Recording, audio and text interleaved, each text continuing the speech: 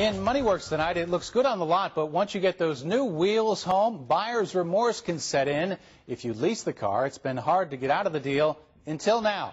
We're working for you tonight with the latest on some new online lease swapping services.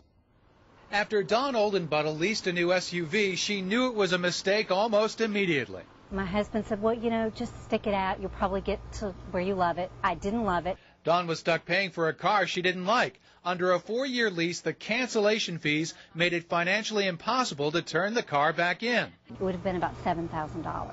That's when Dawn started searching for options. She came across a website called LeaseTrader.com. Here's how it works. Dawn advertised her vehicle on the website. An interested driver selected her vehicle and contacted Dawn by email. He wanted my car. I wanted to get rid of my car. The next step is most important.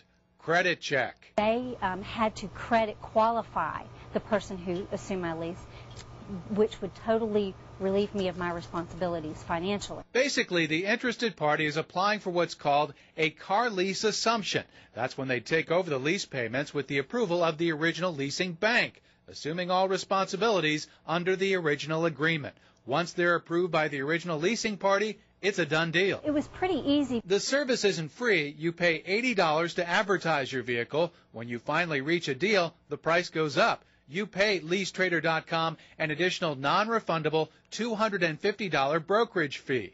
Money that Dawn says was well spent.